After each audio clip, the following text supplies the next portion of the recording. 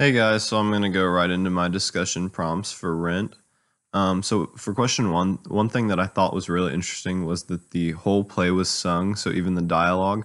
I'd seen musicals before, but never where everything that was said was sung throughout the entire play. So I thought that kind of made the play memorable. So that was pretty interesting to me. So for question two, one value that's represented in this play is greed and love of money, and that's represented by characters like Benny and the woman that's trying to produce Mark's work. So this woman, whenever she calls him talking about his films, she just talks about how much money she can make him. And then Benny is forcing people out of his building and his lot so that he can use it to make more money, even though he's affecting the lives of people. And another value represented in this play is friendship and love of your company and your friends. And that's represented by most other characters in the play. So the characters are usually there's always conflict going on, but they always come back to each other and end up loving each other in the end. And that's what good friends do. And they value each other over wealth. And so that's kind of how these values are represented. And one thing this does for the play shows the conflict between the conflict in values between the well off and the not so well off. So kind of the outstanding between rich and poor and what they value compared to what the other group values. So for question three, I was not quite sure why they kept referencing Santa Fe I was assuming it was the city, but I didn't really know what significance it had in the play. And so I looked this up, and it kind of represents the like Western paradise that these characters think of as pertaining to like getting out of New York and getting out of their kind of dreary lives that they're going through. So that was one thing that I had a question about that I found.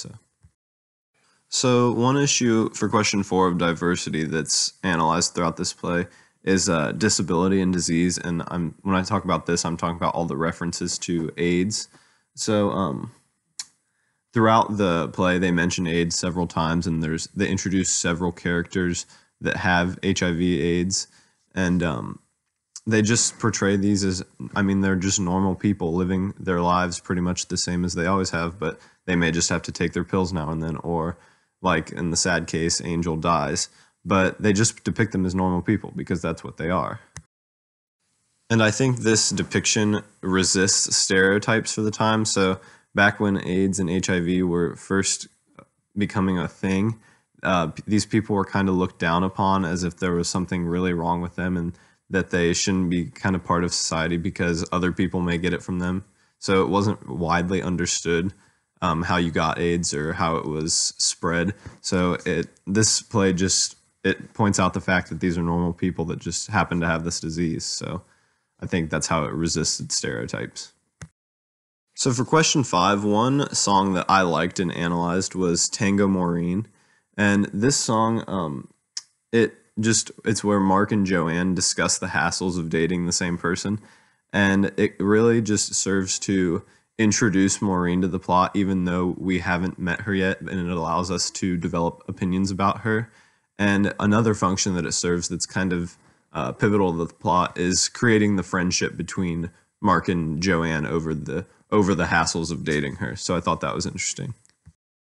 So for number six, my two questions are, what exactly is the relationship between Mimi and Benny? I never really got that part of the plot.